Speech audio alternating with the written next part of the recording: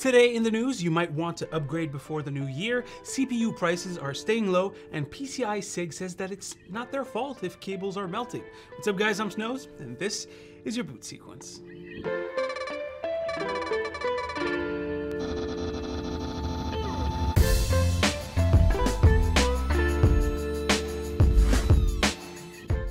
Well folks, we got some possible bad news here. It looks like GPU prices might go up. I know it's hard to say with a straight face given the price of the RTX 4000 series and the RX 7000 series of GPUs, but this will also apply to the last couple of generations of GPUs that are still selling.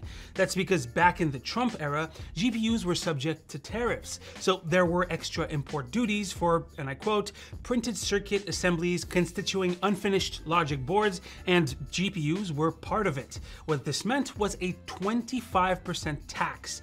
Pretty bad. In late 2021 though, after a lot of pushback from companies like Nvidia, HP, Zotac, and others, the Biden administration gave a tariff exemption on GPUs and other things that fell into a specific category. Great! The problem?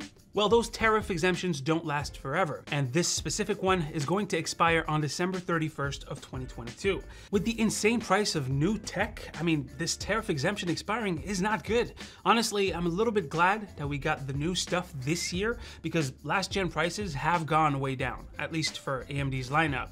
If you weren't able to get a GPU during Black Friday, maybe you can wait until Boxing Day or another holiday sale, but if those tariffs do expire without renewal, it won't take long before the stock in your country runs out and you're hit with a massive price hike. Moving on to CPU prices, it looks like AMD might have misled us a little bit. So when the price of the Ryzen 7000 series dropped, AMD told PC Games Hardware that these discounts were for Black Week only, so temporary discount. But hey, Black Week passed, and guess what? The prices are still discounted. Plus, they have brand new packaging, so if you were looking to buy into the next generation of AMD CPUs, well, you might want to do so right now, since the price might not last past January 1st. Going back to some GPU news, PCI SIG just gave an update on the whole melting 16-pin connector situation. Essentially, they're saying that, well, it's not their fault, and that it should be up to the board partners to test their own cables and adapters. Oof. They also added that AIBs need to take all appropriate and prudent measures to ensure end user safety. Honestly, I'm not quite sure what PCI SIG wants here. The best I can see AIBs do is have a huge warning label when you open the box saying, I don't know, please insert 12VH power connector fully into the socket, with maybe a picture like this. Or, they could maybe revert back to 3x 8-pin connectors for future GPUs.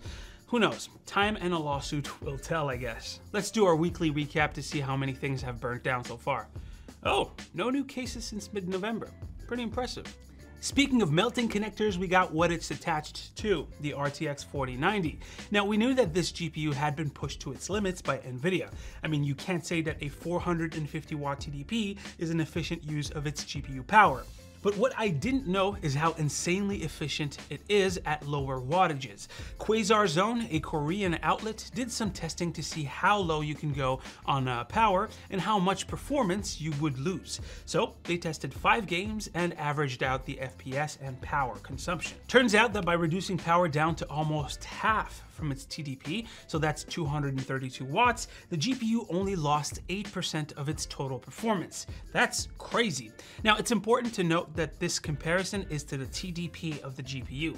In actuality, the GPU in these games was only consuming about 350 watts average. But still, that's 120 watts lower, or a 33% decrease in power for a loss of only 8% in performance.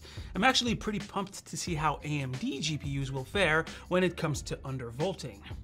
Moving on, if you want to revisit Portal in full RT mode, you will be able to very soon. The demo that Nvidia showed back when they announced the RTX 4000 series of GPUs will be available in a week on December 8th. The best part? It's free. as long as you own the original Portal, of course. This is a DLC to the original game, after all. If you plan on playing though, know that it is a pretty demanding DLC. On the Steam page, we can see that the minimum requirements is an RTX 3060. That's minimum.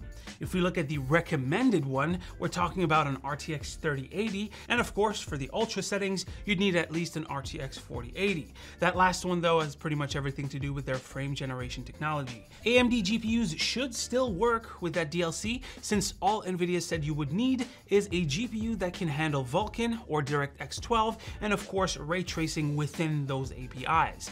Oh, and Intel GPUs should work too. I just keep forgetting about them, though work is a big word right now for Intel. I'm definitely going to check it out, but I have an RTX 2080, so I don't know how this will go. Let me know if you guys are gonna try it out down below. Anyways, guys, that is pretty much it for today's catch-up. Hopefully you've enjoyed. Drop a like if you liked it, a comment if you want to talk about today's stories.